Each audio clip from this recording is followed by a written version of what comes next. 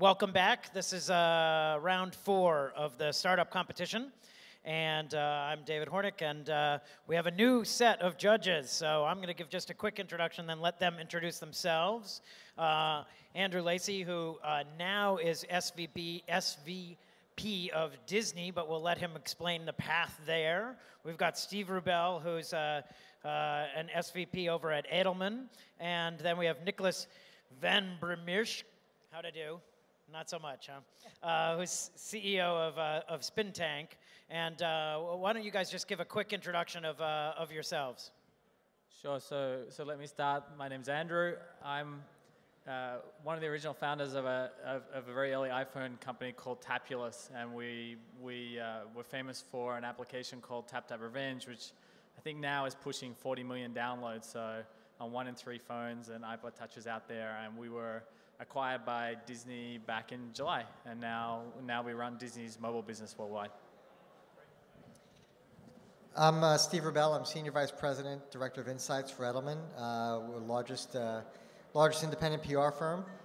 And my job is to study emerging trends and technologies and think about how they're going to impact our clients in the next 2 to 5 years. And I work mostly with large global brands. Hi, so I'm Nicolas. I'm French. Used to be a blogger.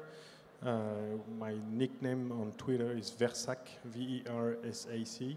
I'm the CEO of Spintank, which is a corporate and public communications company which helps ministries, big corporations try to engage and listen to their audience online. Great. Well, thank you, the 3 of you. So here's how it's going to work. Going to have the companies give us 5 minutes about what they're doing, and then we're going to ask them questions for 6, and then we'll bring on the next group. So to get things started, we have Tagattitude from France with Yves Eonnet. So come on out, Tagattitude. There you go. A smattering of applause. Okay, good morning or good afternoon, everybody. First of all, I want to thank the organizer and maybe the jury for selecting us. We're very happy to be here. What we're going to speak about today is, I want to present you our company, which is dedicated to offering to emerging countries a new generation of technology for developing socially those countries around the payment business and the mobile payment business. First of all, I want to share with you this map that is pretty scary in a way. If you look at it, every country that is not dark green is unbanked, which means that when you arrive in those countries, between 80 and 90% of the population has never met a banker, doesn't know what an account is, and he's living every day with cash. And cash is definitely a tremendous limit for development. And the big news that you all know about, of course, but that has been surprising everyone, is that in all those countries, there is a complete generation of mobile phone. Today, we have 3 billion people that have cash in one pocket and a mobile phone in the other pocket, and they never had a banker. And the mobile phone can be a tool to deliver them financial services, sometimes very basic financial services, but extremely necessary for them to come out of poverty where they are. And if I will add a few figures, there are some people that we call the next billion that are the middle class that are going to take those countries out of poverty. They have about $8 per day to live, and they don't have a banker. So our technology is very simple. You're going to see it. I won't have to describe it. Here it is. When you take 2 phones, what you just heard is an electronic transaction. We use the microphone and the loudspeaker as an antenna, and we share data. And inside this little noise that you heard, there is an electronic transaction data, what we call a transaction data, which is what is necessary to do when you put a smart card inside a reader. That's the kind of data that is transmitted between the reader and the smart card. Okay? So what is interesting, what you saw, is that it's valid for any existing phone, whatever operator. So we can launch systems that are completely free from any type of network. So it's very simple, but in fact, it's extremely sophisticated. Technology that has been developed for the last 3 years, and we are focusing on R&D, and what you just heard is full of technology. So the way it works, you see, we just send from the bank a little signal to one phone, and then the other phone receives it, and the transaction is made, and that's how we're going to be able to debit and credit accounts. Today, we have 12 services that we have developed, and I'm going to focus on one because I don't have time, and I will focus on retail transaction. Retail transaction is what we call, what you do every day when you come to a store. So here we have a small terminal, and here is the way it works.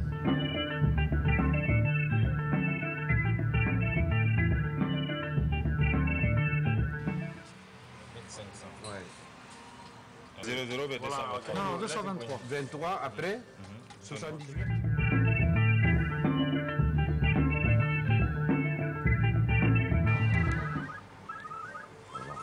J'ai mis là. Voilà. 1500 francs CFA. 1500 francs CFA, oui.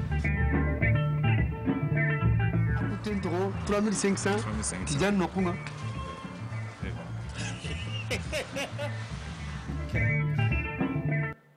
So what you just saw is in the retail store. Of course, the same thing can work on the web. And we do the exact same thing with the web page, which means that we're going to open e-commerce for anyone who has a phone, especially in those countries. They will be able to do transactions on the web, which is a dramatic situation today where they cannot because they don't have any payment means. Same thing with ATM. An ATM is a PC, and you can do exactly that with an ATM. So you can retrieve money with your existing mobile phone from an ATM. Okay? Today, after 2 years of work, we are present in 27 countries. There's an incredible demand that is happening over there. And we are definitely working on a new design of this world, where Africa is obviously the center of the world. Everything is happening there.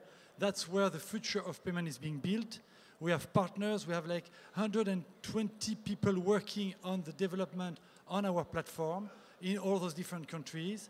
And it is definitely changing the face of payment in general. Of course, those technologies are happening in Africa, but they're starting to be needed in other countries like in Europe or Western Europe. And our idea today is to completely change the paradigm of the banking business using the phone as a payment tool, your phone, anyone's phone, whatever operator and whatever handset you have. Now it's our turn. Let me start with a quick question.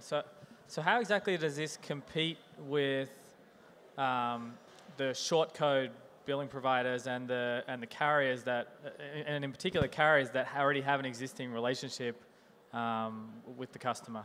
No, well, the carrier is not in the loop. The carrier is just carrying the data. The voice. Our customers are banks, and banks are looking for ways to increase the number of customers they have, because they know that this population is getting more and more attracted by banking and financial services.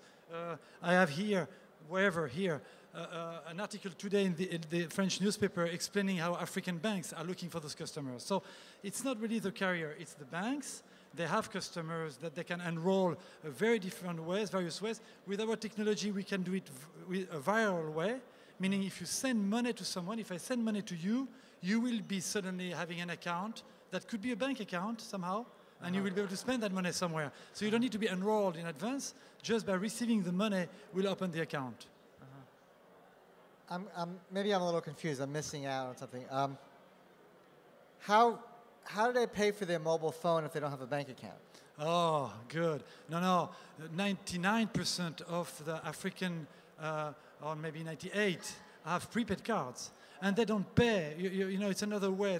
We're building new way to use the technology. In Africa, you don't pay for prepaid card. You want to call, you raise your hand, a little guy comes and sells you, 1 minute of communication. You give him cash, you enter the figures, and you call your mother. So that's it. And so the revenue model for you is a licensing fee, or is it by transaction? No, it's all. We are a software company, and we sell license to bank.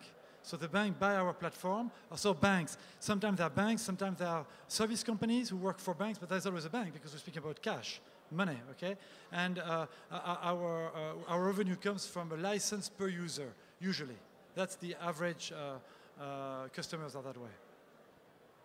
How do you make it the dominant technology, or to make people, to get so many people to get to use it?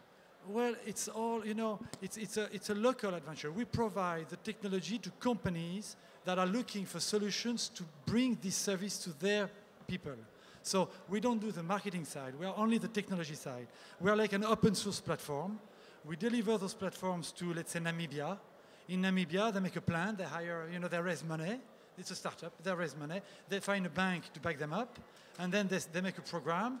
You can go on our website. They are advertising on TV in Namibia using our technology how to get those financial services. And from that point, they start to develop like we did in France, like we did in Europe. Same idea. But the big difference is that instead of having to give cards and to enroll people, you just need to send them money and they're enrolled.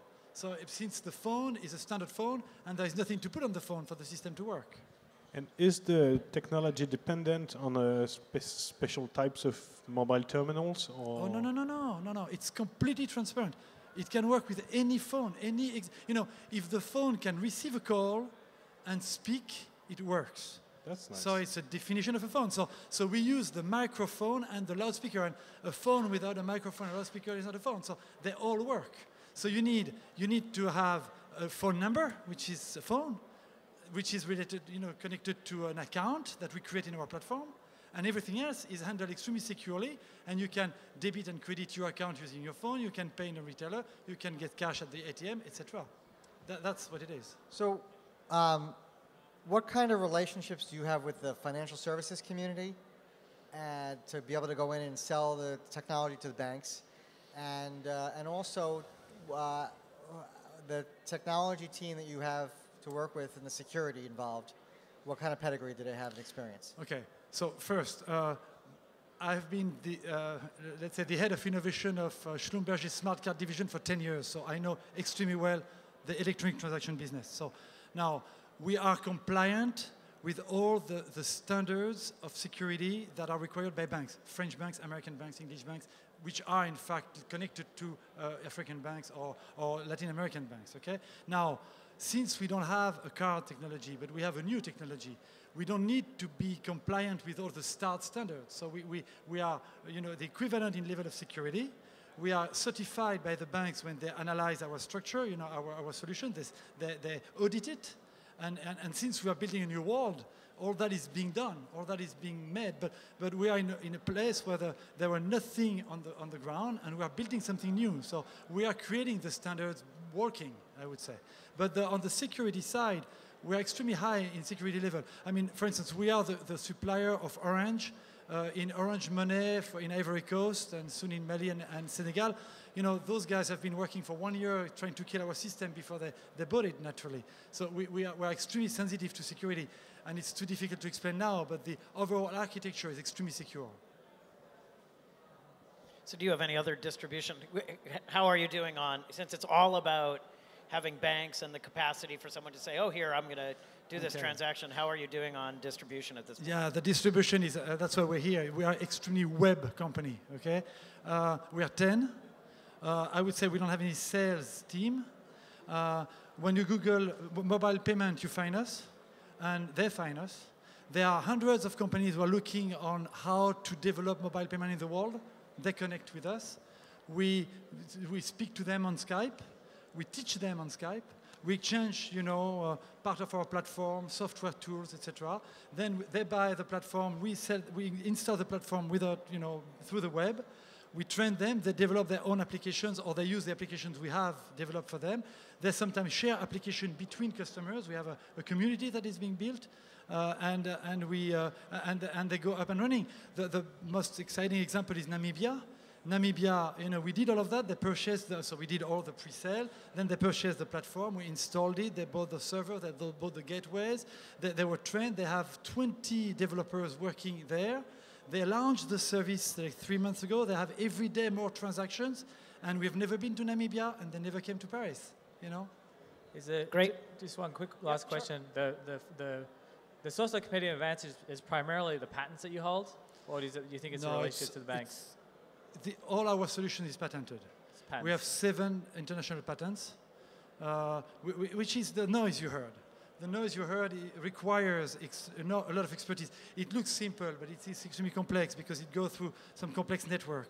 But the solution, the technology itself, is patented, and that's why. So you don't think that that modems from time ago is prior art to that exchange of information via sound? No, we haven't patented the fact that we transfer data through noise. I mean, that is facts and our modem that we knew. But we have tremendously improved the technology to put it at the edge of GSM, and so naturally we've capitalized. In fact, our engineers are coming from this signal processing business, I mean, expertise that are putting at the latest edge of technology what we used to do very slow and very inefficient.